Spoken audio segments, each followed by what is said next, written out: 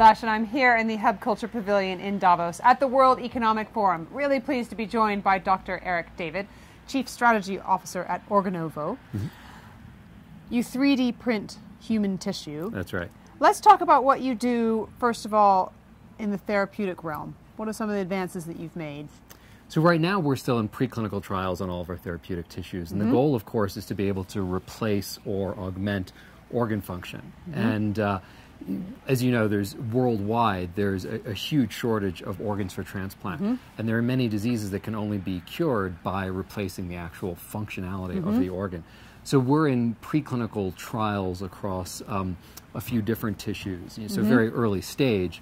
But the goal is to try to cure diseases where there's a true unmet need that can only be cured by replacement organs. And so we work across a number of different tissues right now. We've not really publicly disclosed what those are.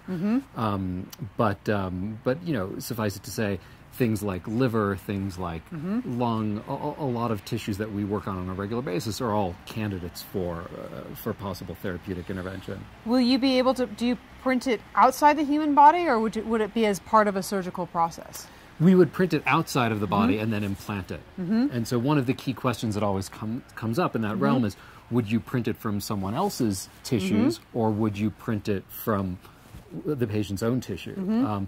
And when you talk to regulators or pharmaceutical companies about this, right now there's actually a bias to print it from someone else's tissue because you can that way have it ready. It can be a little bit more off the shelf, as off the shelf as a organ can be. Whereas if you have to first meet the patient, not only does it take much longer to make the tissue, but you also have the problem that every organ that you make is different. There's no standardization. And so that's something that regulators are a little bit wary of. Tell me about the work that you're doing on the research side as well. So we also there's a tremendous problem in our industry, which is for drugs that pharmaceutical companies develop, pills or biologic compounds.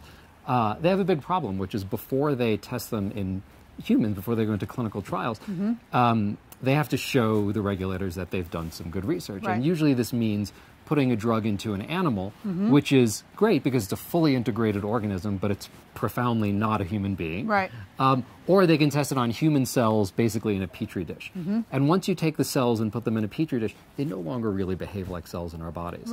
So we're able to create three-dimensional, fully functional human tissue that replicates the in vivo tissue, and it gives pharmaceutical companies a much more representative, much more clinically predictive tool to test drugs on. Basically as close as one can get to testing a drug on a human being before actually putting it into a human being.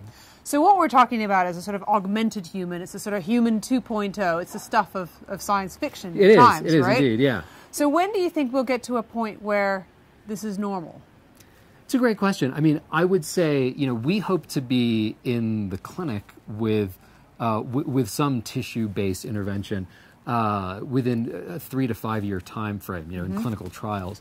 But that will be a smaller dimension tissue, right? The technology is just not there yet to build a full organ. The catch with building a full organ is you need to build all of the supplies of vessels and nerves that normally support that organ. And getting them to all integrate properly is not straightforward. So, look, I think it'll be, a decade to 15 years or so before you really start to see significant size organs. But the good news is, in the meantime, there's a lot we can do with tissue patches. Think of a cardiac muscle patch or a liver tissue patch. Like a Band-Aid. Exactly, yeah. Or something living, breathing Band-Aid. Exactly, or something that can bridge a patient so, another 3 or 4 years before they need a transplant. Or replace a vessel that can't otherwise be replaced. So there's a lot of great work to be done along the way before we get to full-size organs. Thank you so much for stopping by the Hub Culture Pavilion. My pleasure. Thanks for having me. Here in Davos, I'm Edie Lush.